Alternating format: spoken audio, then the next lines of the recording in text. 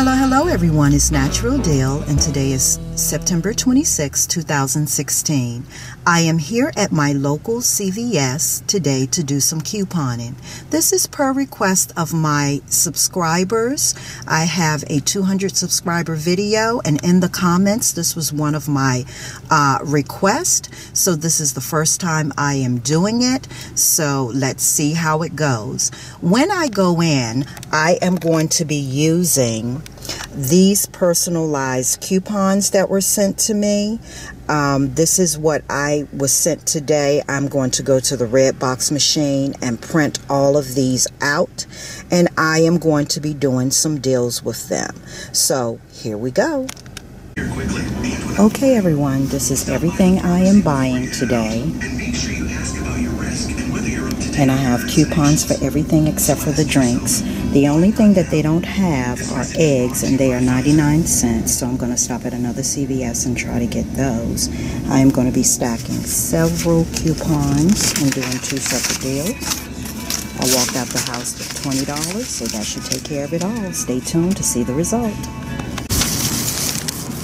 So hello everybody, I have finished all of my transactions. I got a whole heap of stuff, stayed way under $20. I did roll several ECBs, and as you can see, and I did do 3 transactions. One transaction ended up being $2.58. Another transaction ended up being $7.73, which this one should have been $2.73 because the computer would not take my $5 extra buck that I just got. So I have to call corporate about that.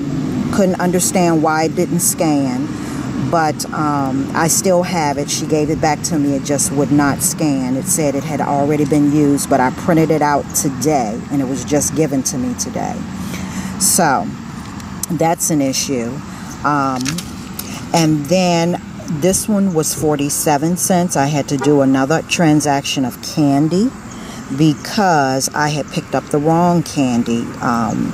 There's so many bags of candy in the store that I just got confused, but still, with all of my coupons and rolling $5, another $5 extra buck, it ended up being 47 cents. So I'm well stocked with candy for my trick-or-treaters.